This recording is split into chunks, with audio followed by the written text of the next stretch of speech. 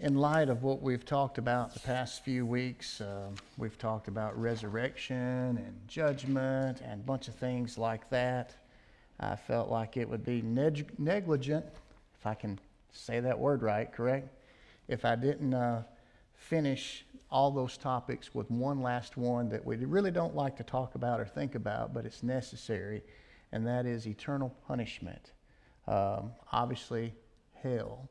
I can honestly tell you that in my ministry, I guess I've only preached on hell about 3 times. I'm talking about a single sermon exclusively devoted to it, and I can tell you where it was and when it was. It was that vivid and that memorable. Not that the sermon was that great, but just the brevity of the topic, it stands out. So tonight we want to talk about that. Before we get there, let's see here. I'm going to be looking at a lot of verses. You can turn to the Gospel of Matthew chapter 5 if you want to wait on me.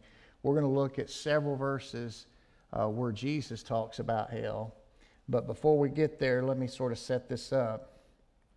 There was a church one time that was looking for a pastor. And there was one guy in the church that held a lot of influence. And they had brought in men to preach in the pulpit. One young man came and he preached on the text that the wicked shall be turned into hell. And the rich man turned his thumbs down. And he wasn't for him. And then the next week, another preacher came, and ironically, he preached on the same topic, the exact same text. And the guy gave a thumbs up.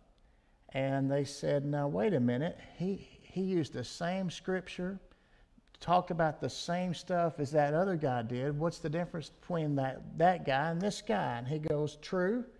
He says the first guy, he preached that the wicked would go to hell all right, but he would... or this guy was oh so sorry, but the other guy was glad of it.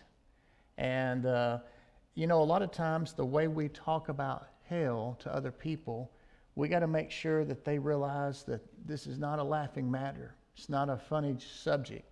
It's not just a punchline that you say when you're angry about something and you tell someone where to go. It's much more serious than that. And so if people realized how serious a place called hell is, that we would approach this topic with the seriousness and the anguish, and that we need to talk about it. Another illustration: years ago during World War II, the soldiers crowded around their chaplain, and they asked him a simple question. They said, "Do you believe in hell?" And he said, "I do not." And they said, "Well then, would you please resign? Because if there is no hell, we don't need you. And if there is a hell, we don't want to be led astray." How true that is. Matter of fact, you need to talk to teachers and leaders today to find out what they believe about it. Today, the denial of the doctrine of hell or eternal punishment takes 2 main forms, just kind of FYI so you know that. One of them is universalism. Universalism, that's the idea that hell and eternal punishment are inconsistent with the concept of a loving, powerful God. You got people that aren't even in church that say that. Well, I don't believe I would go to hell. I mean, God's loving, right? He loves you. He loves me. So therefore, they conclude that in the end, all men will be saved.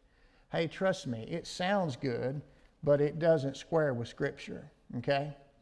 The other form today is annihilationism. Annihilationism is taught in 2 different forms. According to one form, man was created immortal, but those who continue in sin are deprived of immortality, and they're simply annihilated. In other words, when they die, they no longer cease to exist. Game over, that's it, kaput. According to the other form, man was created mortal. Believers receive immortality as a gift of grace and therefore continue to exist in a state of blessedness after death. And unbelievers, however, do not receive this gift and hence remain mortal. Therefore, at death, they're annihilated. Both forms of annihilationism teach that annihilation of the wicked and they deny the doctrine of hell or eternal punishment. So you got to watch it, because there are some that teach annihilism. They'll agree with you on heaven. Who wouldn't want to, who would want to disagree with that, right? They'll agree with you on heaven, but then they'll deny hell. Folks, that's not what Scripture teaches. But I do want you to be aware of the fact that there are people out there like that. And you need to understand, when you're talking about certain topics that are found in the Bible, when you're talking to someone, you kind of need to find out where they are before you just dive into the subject, so you can maybe better approach the topic with them. Here's a quote. I have no idea who this guy is, but I love the quote. It stood out to me as I was looking for quotes. One guy said, "The fact that the loving and wise Savior has more to say about hell than any other individual in the Bible is certainly thought-provoking. Indeed it is." In other words, do you know who taught more about hell than anybody else in the Bible? Jesus. Jesus, that's true. So look, if you will, in the Gospel of Matthew, and we'll read verse 22. In Matthew 5:22, Jesus is speaking. This is, to put it in context, this is his Sermon on the Mount. And here's what he says in verse 22. "But I tell you, everyone who is angry with his brother or sister will be subject to judgment. Whoever insults his brother or sister will be subject to the court. And whoever says, 'You fool,' will be subject to hellfire." So there it is, hellfire. But notice the infractions that get you there. We think of these folks that have done heinous crimes, that are on death row, that have life in prison, and we go, man, those some really bad, mean people. We know where they're going someday. And we think it's just a few people, and the rest of society's okay because, they're not locked up. But look at what Jesus says. If you're angry, you're subject to judgment. If you're angry with someone. If you insult someone, you're subject to the court. And if you say, "You fool," you're subject to hellfire. That's some strong, strong words. Go down a few verses there in Matthew 5. Go down to verse 29. And he mentions hell again. Jesus says, "If your right eye causes you to sin, gouge it out and throw it away. For it's better that you lose one of the parts of your body than for your whole body to be thrown into hell. And if your right hand causes you to sin, cut it off and throw it away. For it's better that you lose one of the parts of your body than for your whole body to go into hell." And I think Jesus is serious when he makes those statements. He might be using hyperbole language to sort of get our attention, but I think he's serious. He means business with these words, that we need to make sure that we don't allow any part of our life to cause us to sin, that we've got to deal with it. And so it's better to lose one part of your body than for your whole body to be thrown into hell. That's radical. But this is a very vital teaching that we've got to understand. When you take a closer look at the word rendered hell there in Matthew 5, it's the Greek word Gehenna, and it's commonly spelled in English Gehenna. So in the Greek, I guess it would be Genna. In the English, we would say Gehenna, Gehenna. The New Testament word which denotes the final place of punishment is Gehenna. And this word is a Greek form of the Aramaic expression Hinnom. And that means Valley of Hinnom. And this was a valley that was south of Jerusalem, where parents would sometimes offer their children as sacrifices to the idols of their day, like the Ammonites worshiped the idol Molech. This happened in the days of King Ahaz and King Manasseh in the Old Testament. It was also in this valley that the refuge or garbage of Jerusalem was burned. And so hence this valley became a type, a visual, if you will, a type of sin and woe. And so the word Gehenna came to be used as a designation for the fire of hell and the place of final punishment. In other words, God is using an example and a picture to say, You see how awful that is? You know, you go outside Jerusalem and you look at that valley over there and the things that have been done there and all the putrid smells and all the garbage and everything that's burning is over there. You think that's bad? You hadn't seen nothing. He had many times, God, if he's going to teach us something new, he's got to point to something that we are familiar with and say, you see that? Well, it's much worse. Think about how we learned when we were kids. When we had to learn an abstract concept, you start with something concrete first, something simple, and you point to that and you say, well, it's kind of like that, but it's even more than that. And that's kind of what I think God is doing for us. He's giving us a picture. He's pointing to an example, and he says, if you think that's awful, you don't even know nothing. This is eternal. This is forever. Turn, if you will, to Matthew 10. We'll stay in Matthew a little bit. In Matthew chapter 10, Jesus makes the statement, and it sort of goes with what he just said in chapter 5. In Matthew 10:28, Jesus said, don't fear those who kill the body, but are not able to kill the soul. Rather, fear him who is able to destroy both soul and body in hell. Okay? Soul and body in hell. Now, think about that. When we look at what the Scripture teaches about the resurrection of the dead and the eternal judgment, everybody who's ever lived will one day be raised. Why will they be raised? To appear before their Maker, their Creator, their Judge. Okay? And then those that do not know Christ, while they're in their body, will be sentenced to a devil's hell. And that's why Jesus is saying here, don't fear those who can just kill your body, but fear those who are able to kill not just the body, but the soul, and destroy both the soul and the body in hell. Now, Jesus would know more about that than anybody, and that's what he's saying. In Matthew 18, and I just wanted to use the Gospel of Matthew as an example to see how Jesus is using and how he's talking about the concept of hell within one gospel, okay? And so in Matthew 18, verse 8, again, he brings up the issue of hell, and look at what he says. In Matthew 18, verse 8, if your hand or your foot causes you to fall away, cut it off and throw it away. It is better for you to enter life maimed or lame than to have 2 hands or 2 feet and be thrown into the eternal fire. And if your eye causes you to fall away, gouge it out and throw it away. It's better for you to enter life with 1 eye than to have 2 eyes and be thrown into hellfire. Again, he might be using hyperbole language, but I believe he's serious. Let's not minimize it. Let's not dismiss it. That's what Jesus is saying. Hell is serious. Then let's jump to the Gospel of Mark. In the Gospel of Mark, I want to read a similar place where Jesus talked, but Mark records some extra adjectives and superlatives to give us a more fuller picture of what this hellfire looks like. In Mark 9, verse 43, Jesus says, if your hand causes you to fall away, cut it off. It's better for you to enter life maimed than to have 2 hands and go to hell, the unquenchable fire. Okay, not only did he say hell, but he paints a quick description of it. The fire is unquenchable. It doesn't stop. And then 5 verses later in Mark 9:48, he says, where the worm does not die and the fire is not quenched.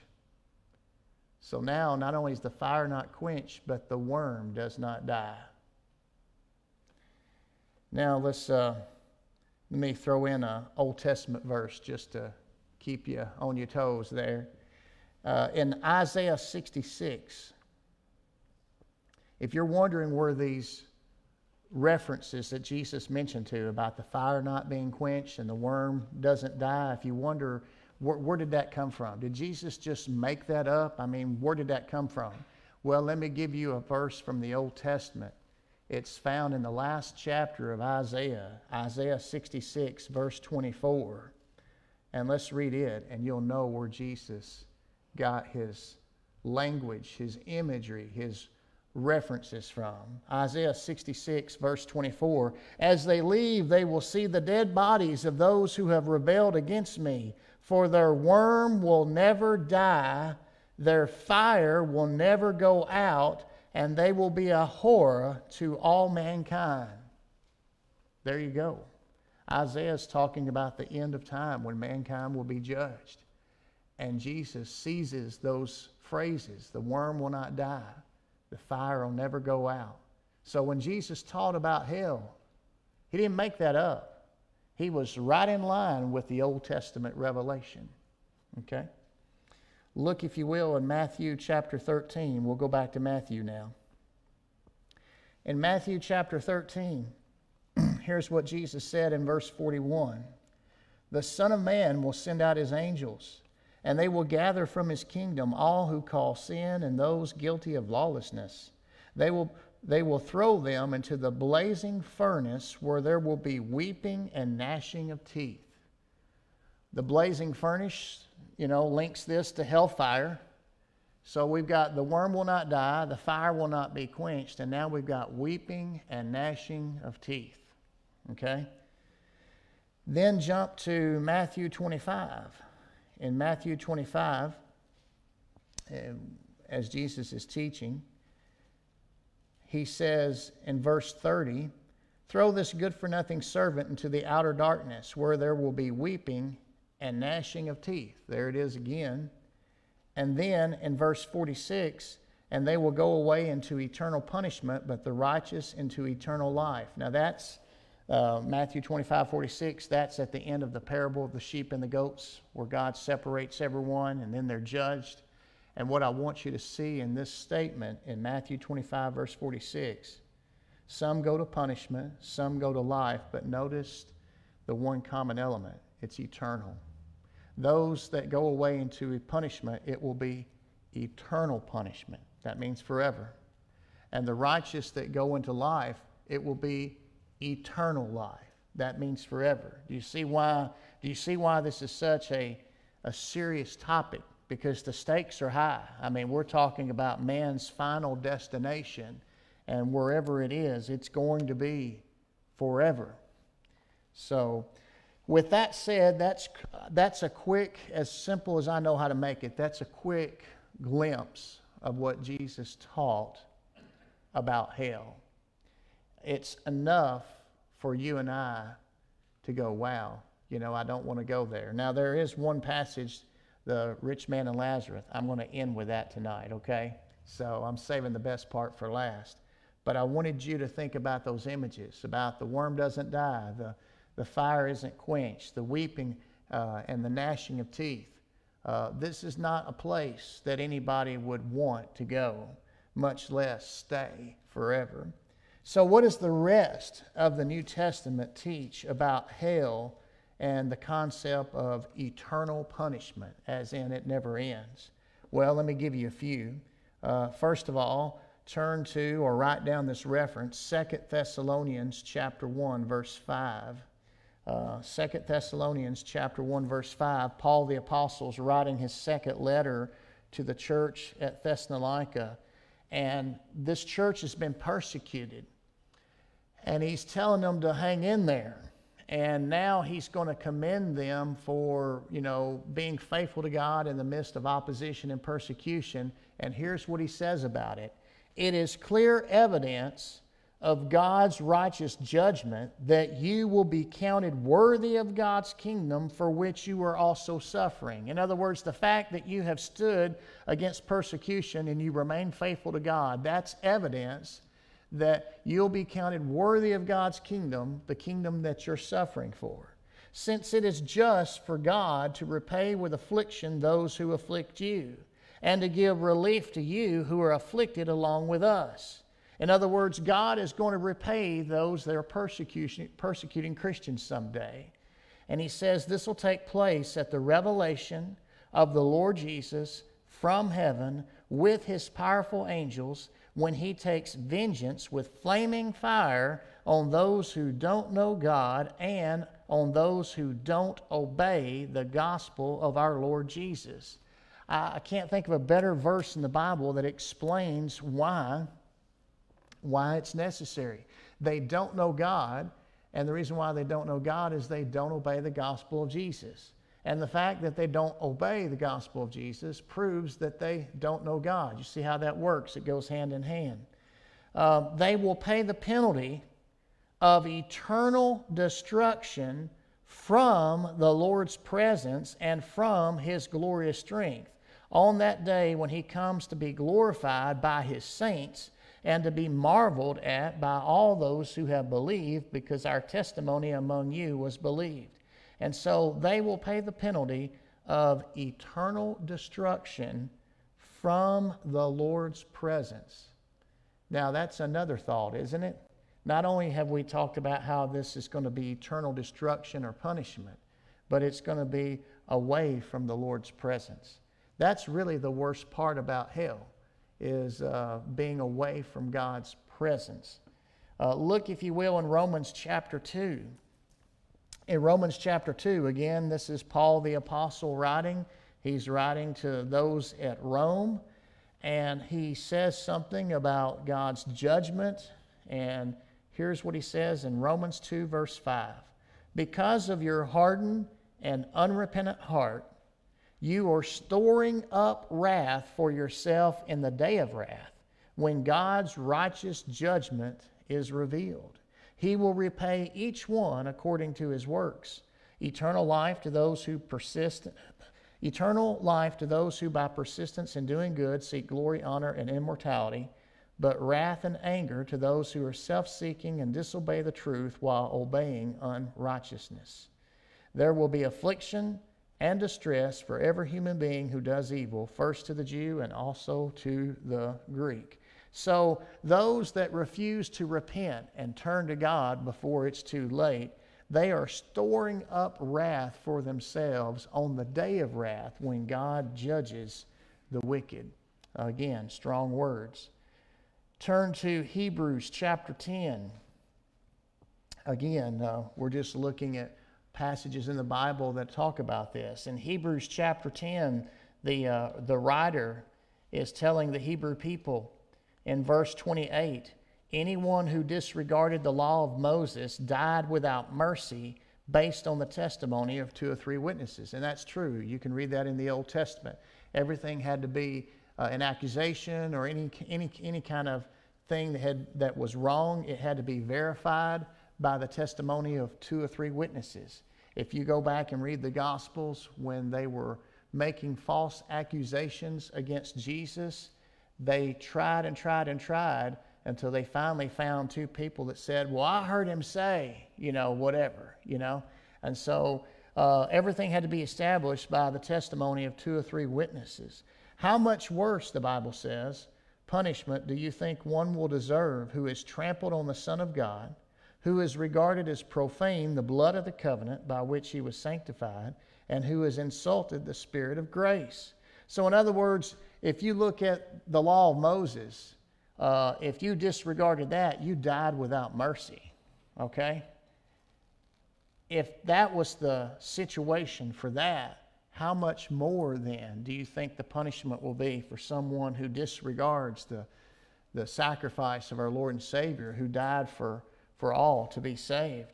For we know that the one who has said, vengeance belongs to me, I will repay, and again the Lord will judge his people. And then he says this, it's a terrifying thing to fall into the hands of the living God. How true that is.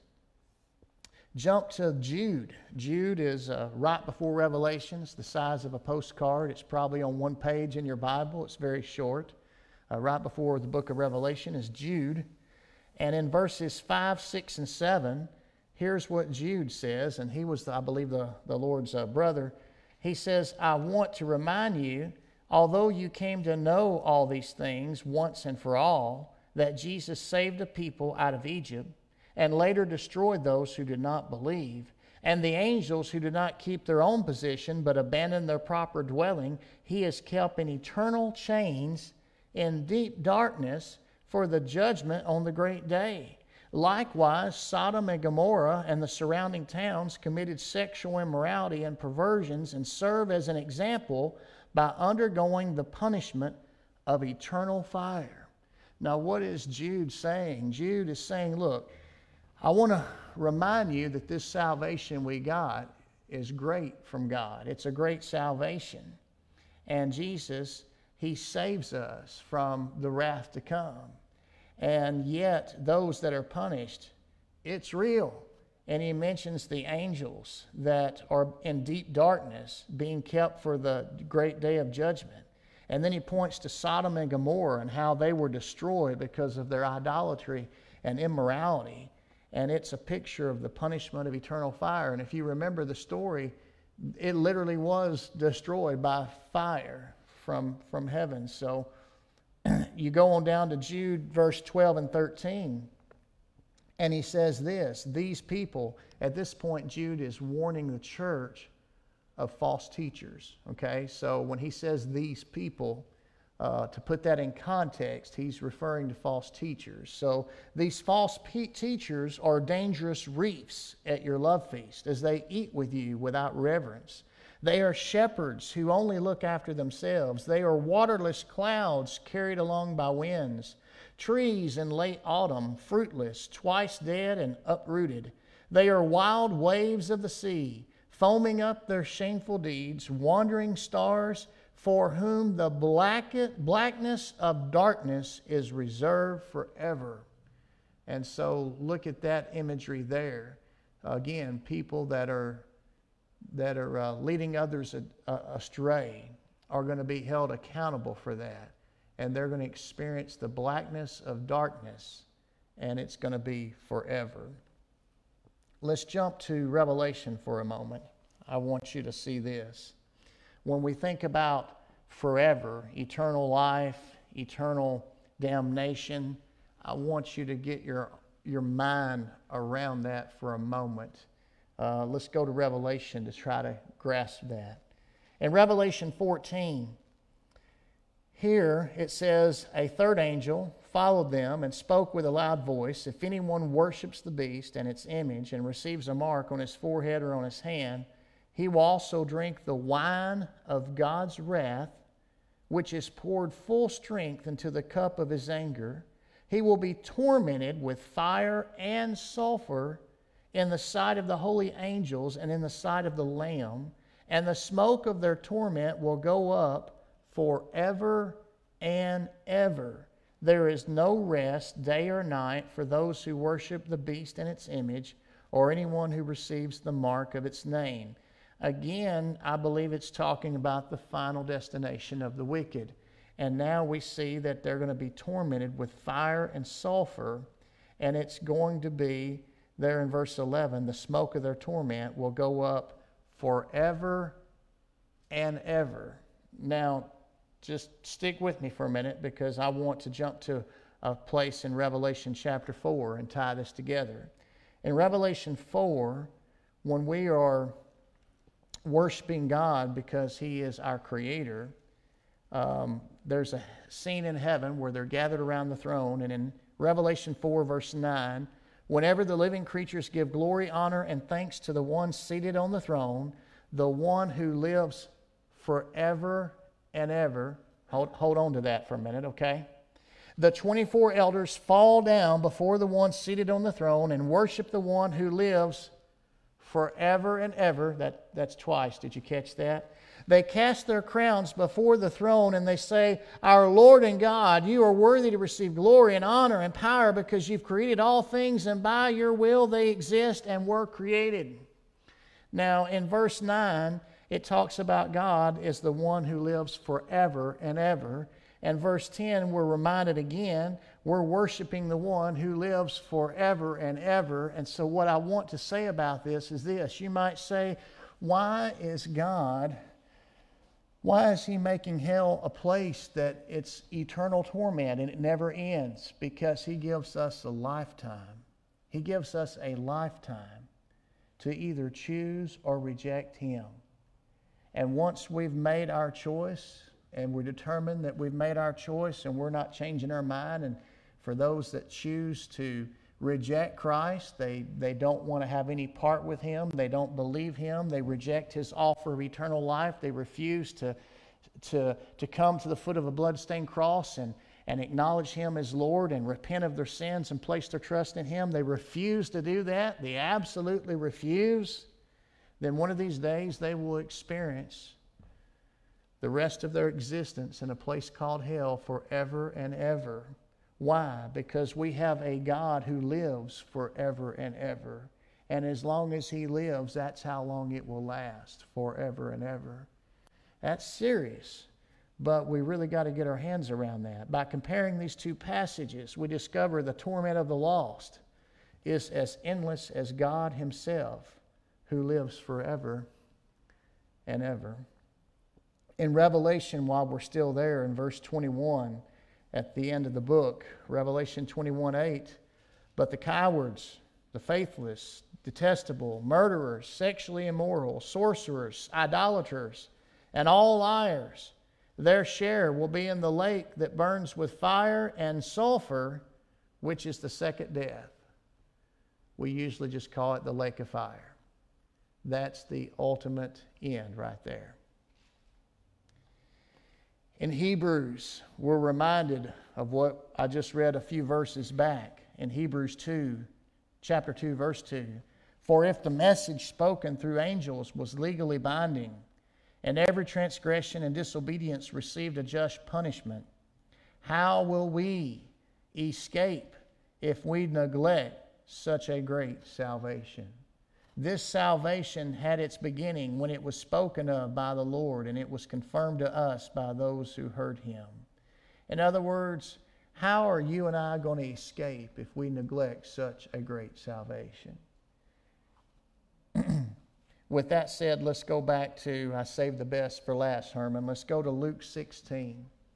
This is my last scripture passage. It's the longest, but it's the last. I want us to look at the story of the rich man and Lazarus. Now that we've looked at all these little details about, the worm and the fire and the weeping and the gnashing of teeth and the smoke and the torment and how it's never ending, it's eternal.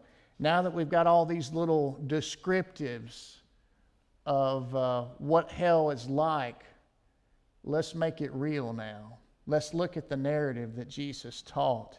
And even though this is considered a parable, I believe it's absolutely true, or Jesus wouldn't have taught it.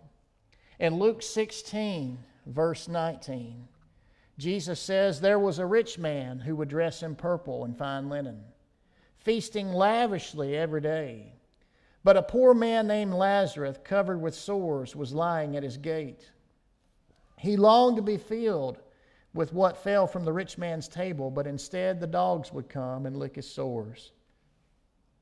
One day the poor man died, and he was carried away by the angel to Abraham's side. The rich man also died and was buried. And being in torment in Hades, now we talked about this last week, Hades is the dwelling of the dead, correct? And the New Testament idea of Hades not only is the dwelling of the dead, but particularly of those who do not know Christ, and they're experiencing some level of torment.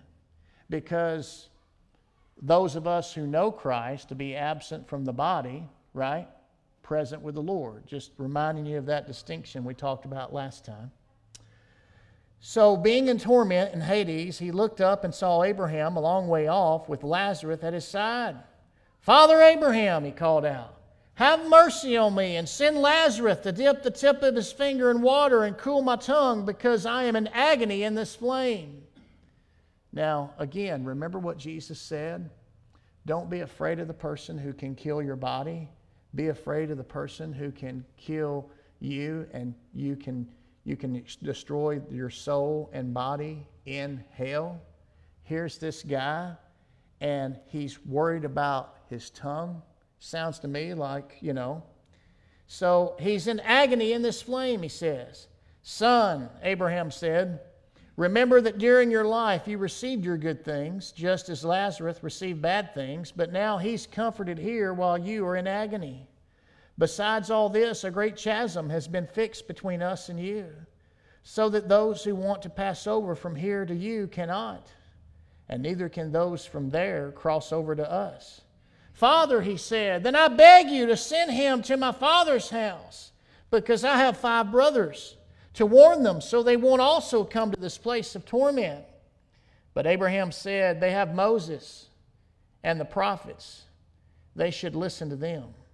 No, Father Abraham, he said, but if someone from the dead goes to them, they will repent.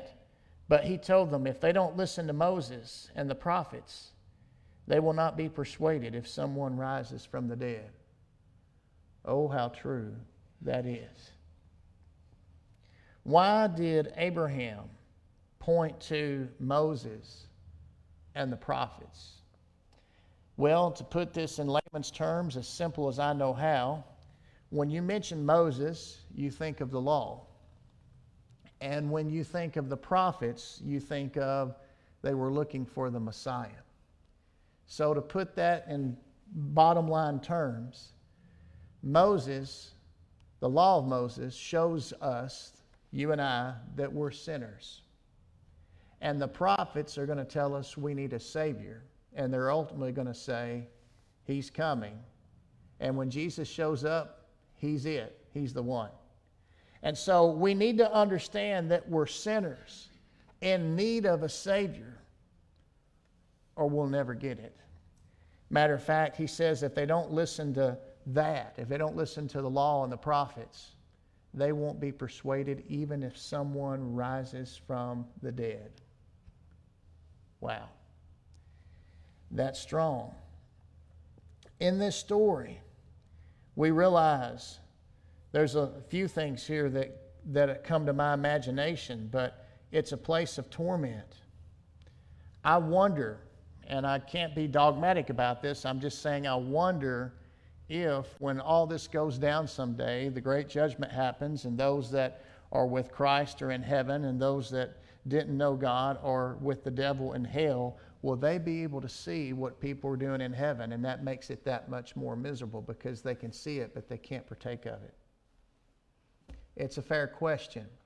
It suggests that because here is this rich man seeing Lazarus and how good he has it, and he's begging, hey, can you just cool my tongue? But there's a chasm between the two. And the Lord says, nobody can cross over to you, and no one from you can cross over to us. There's that idea of separation, the idea of torment, and even the idea of, can you please warn my family and friends? It might be too late for me, but please tell my family, I don't want them to be here. And then the sad reality is if they don't listen to the law and the prophets, if they don't listen to Moses and the prophets, then nothing else will persuade them. Sad, but so true. It's my prayer tonight that you and I would just get a glimpse of the reality of hell. Let it be one of those stirring reminders that it's real. And we don't want anybody, even our worst enemy, to go there. And we need to pray for those that have not repented and placed their trust in Christ while there's still time. Have you turned from your sin and placed your trust in Christ? That's the question you have to answer if you want to avoid a place called hell. Let's pray.